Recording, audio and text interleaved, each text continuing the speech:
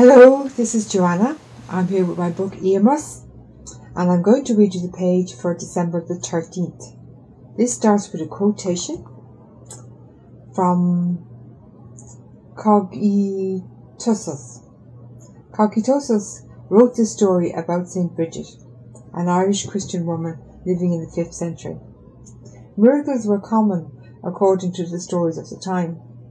However, many modern scholars discount these stories as they were not written down until centuries later. Miracles do happen once you are in God's care. During times of financial lack, money has appeared in my purse. Money has also appeared on my path, ready for me to pick it up. Once a large amount appeared in my bank account. I had not put it there. One Christmas I had no money for food. I went down the road to the local church to pray.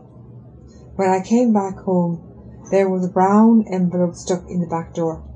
It contained money sufficient for my needs, but no note.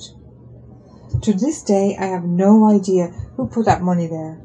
The more I trust that God will provide, the more He does. Once I thought it best to do nothing, and God will do everything.